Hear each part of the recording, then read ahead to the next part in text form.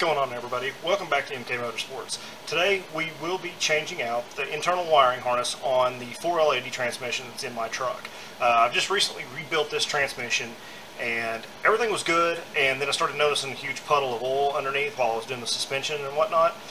Crawled up underneath there, started looking at it, trying to find out where it's coming from, thinking it's a seal on the tail housing, seal on where the drive shaft yoke goes in. And I started looking over, it's on the driver's side. Well, there's not a whole lot of places that can leak over there on the driver's side.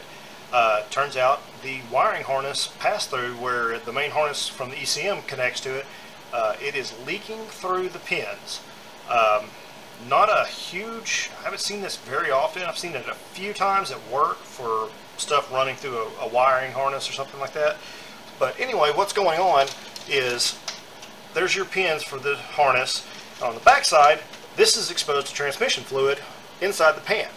So most of the time, this is all sealed up really well, things like that. You've got an O-ring right here, and yes, you know, during the rebuild, this O-ring comes with your basic rebuild kit, and that was installed twice actually. So I don't feel like the O-ring is the issue, but this is a wore-out connector. I feel like it's probably been in and out of this transmission about 3 or 4 times. The transmission connector itself may be bad, it may be cracked somewhere I don't see it, and it could be seeping through the pins. Anyway, regardless of the situation, I've got a brand new harness, and we're going to get that put in today. Right now I've got the transmission draining, so other than that, we'll get started.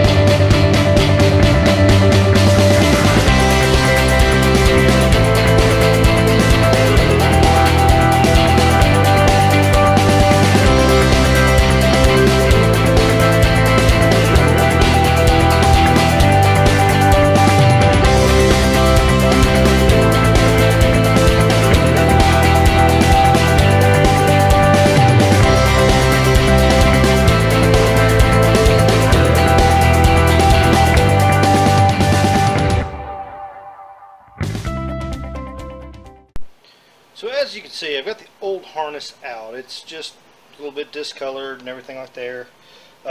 Just, you know, a couple connections and everything. As you can see in the video, it's just extremely easy to pull this thing out. And like I said, here's the new one. Brand new O-ring and everything like that.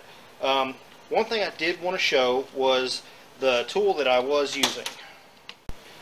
So as I was under there, I'm sure you noticed that I used a piece of tubing to dislodge the plug going through the case. Piece like this. This is a 1.5 inch OD piece of exhaust tubing. You can get it like AutoZone, O'Reilly's, any place to sell some of that just on the shelf exhaust tubing. I just cut a little piece on that, and it actually has just enough movement to get a hold of those tabs and push them in, and you can kind of work this thing out a lot easier. There is a special tool for it, but it's like 50 bucks. And I was just like, I'm not paying 50 bucks for something that I can kind of come up with something myself. So that's what I've used in the past to get those things out. Sometimes just a firm dead blow hammer, just a soft tap, and sometimes those things will just dislodge on their own. But anyway, that was one of the little tools that I had to show you. I'm fixing to get back under the truck. I'm going to show you proper dipstick markings for the 4L80. I see this on a lot of forums, questions, things like that. I've been looking at a lot of the guys that I take some advice from on transmission builds. This is what they recommend. Warm transmission fluid, truck running, the level needs to be at the bottom of the transmission. That pan rail where your pan bolts up to, right there is where the appropriate level is. And I think for the longest time I've been running a lot of my transmissions low on this. So anyway, I will crawl back under the truck. I'll give you a quick look-see, and that way you get kind of an idea. So if you ever have your pan off, changing the filter, changing the fluid, anything like that, be sure to just take a second, look where that dipstick tube is, look where it's coming through at, and just put a mark there. Like get a Dremel or a scribe or something, just put a mark, and that gets you right there in the ballpark. So as you can see, as I'm trying to bring this thing into focus, it's kind of hard to see underneath there, but there'll be a spot where you can kind of see the two fill dots on my dipstick, and just about 3/4 of an inch above that is the mark I've made, and that should be even with the bottom rail where your pan bolts up to. That way you can, that's the proper level for your dipstick. Alright, let's go ahead and wrap this whole thing up. Install went pretty much like I figured it would. I mean, the old one came out real well, the new one went in real well. Everything looked good. It was a little tight on the forward for the lockup solenoid, but it did seem to work. I was always curious about how much oil would actually come out of the pan after you drained it. So after I drained it and everything, I had kind of a graduated measured 5-gallon bucket that I got from Lowe's or something like that. So I just dumped all the used oil in there, and it held approximately 8 quarts, about 2 gallons. So I know that's all dependent on what kind of like oil pan you have or anything like that, but I do think I had my transmission a little bit over full to begin with, so the stuff that I spilled all over the ground and whatnot. So probably throw 7 quarts in it just to see what it does, see what it looks like and everything. Go take it for a spin, make sure everything's shifting like it's supposed to. Come back, check the oil, make sure that's all good. And anyway, I'm gonna let this thing drip overnight. That way I can clean it all up later on. But anyway, closing thoughts on the whole thing. Simple install, real easy, 10mm bolts all the way around.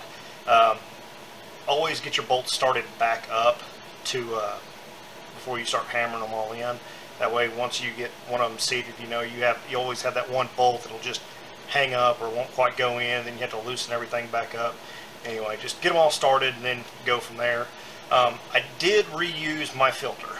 That filter has maybe 10 miles on it, so I'm not going to go spend another $20–30 on a filter. That one's fine. The fluid that came out of that was absolutely pink. I absolutely just hate wasting that. It was all brand new fluid. But that's always kind of the name of the game. I could have collected it in a clean container and put it back in, but I've had some tranny problems with this particular one here lately, and I'm just not gonna chance it. So old fluid out, new fluid going back in. But anyway, that wraps everything up. That is pretty much the end of all the stuff that I need to do to the truck. I've got the pinion shims are in, the brackets built. Everything looks good. I mean, the truck, I went out and drove it around just a pinch. Everything seems to be in good working order. Nothing fell off. But now the good stuff is fixing to kick off. Stay tuned. The next video, we are going to reveal what the big up-and-coming project is going to be. Anyway, like, share, give me a thumbs up, subscribe to my channel, help me out. I don't know how the algorithm things work, but anyway, this is something I do for fun, but help a guy out. Y'all have a good one. Catch you later.